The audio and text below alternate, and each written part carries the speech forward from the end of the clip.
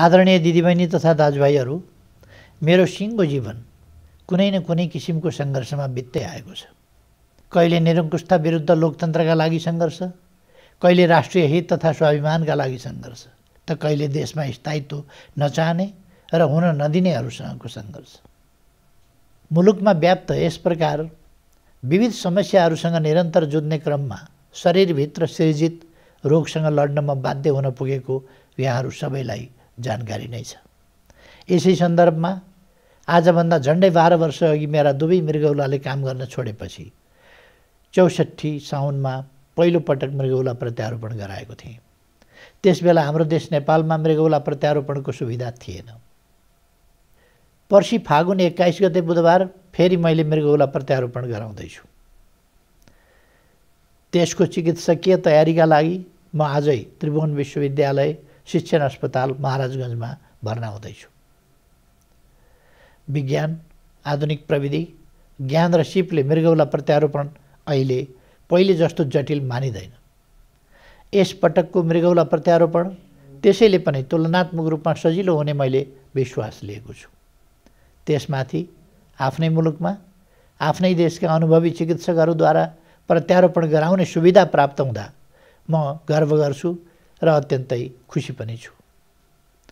भनिन्छ नि, आशाको दियो बलिरह्यो भने शान्ति, प्रेम र विश्वासको जग मजबुत तुल्याउन सकिन्छ।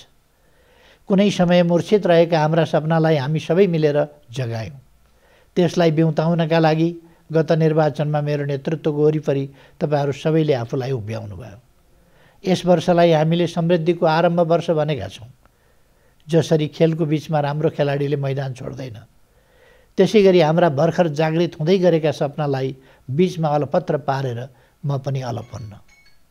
संसारमा कोही पनि अजम्मरी छैन।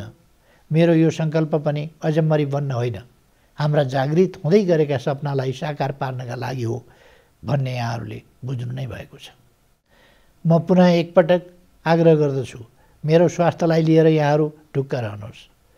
हामीले देखेको समृद्ध नेपाल, सुखी नेपालीको राष्ट्रिय आकाङ्क्षा पुरा गर्न केही दिनको अस्पताल बसाइ र आरामपछि थप ऊर्जा र आत्मविश्वास लिएर म काममा फर्कनेछु।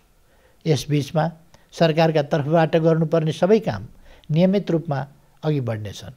विश्वलाई नै पिरोलिरहेको कोरोना भाइरसका कारण सिर्जित भएको नयाँ समस्या होस् वा भइपरि आउने कुनै पनि विषय, त्यसलाई प्रभावकारी ढङ्गले कार्यान्वयन गर्न परेको समयमा आवश्यक निर्णय लिन सक्ने संयन्त्र र अन्य व्यवस्था मिलाएको छु।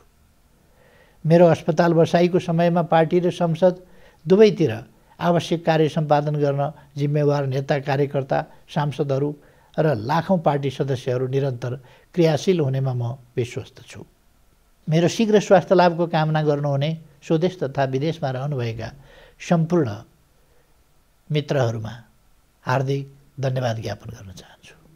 धन्यवाद।